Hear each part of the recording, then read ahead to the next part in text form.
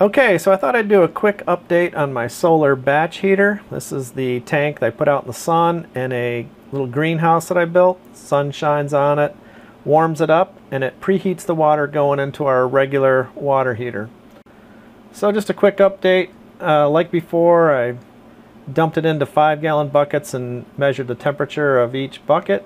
And so it ends up looking something like this, where the first 5 gallons was 91 degrees, then the second 5 gallons was 87, and so on down to 77 degrees for the last bucket. So this is like the 50-gallon water tank.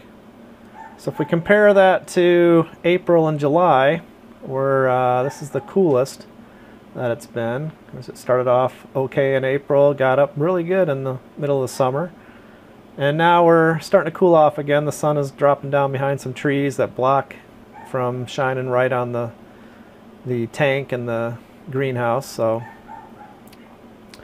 okay, we look at the graph of the temperature, and I didn't take a whole lot of data points, that's why it's so jumpy, but you can see it started off being useful in March, April, May, gets really useful through May, June, July, August, and now it's starting to come down again.